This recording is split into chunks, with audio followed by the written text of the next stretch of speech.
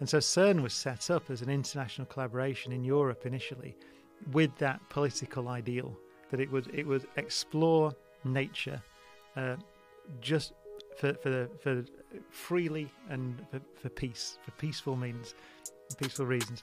And so that was the politics was right. So it was set up by international treaty, so that the member states are bound together by a treaty, and they pay a small amount, relatively small amount each, into CERN every year, which is a percentage of their GDP. And that's the money they use to do the experiments and build the accelerators. So it's very hard to get out of it. And you wouldn't really want to, because it's a small amount of money per country. And CERN doesn't get extra money to build things. It just takes its money and basically saves up and plans itself. But because it's got a regular stream of money, it can do it. So it can say, we're going to build this machine, and it will take 8 years, because that's how much money we've got, and we'll build it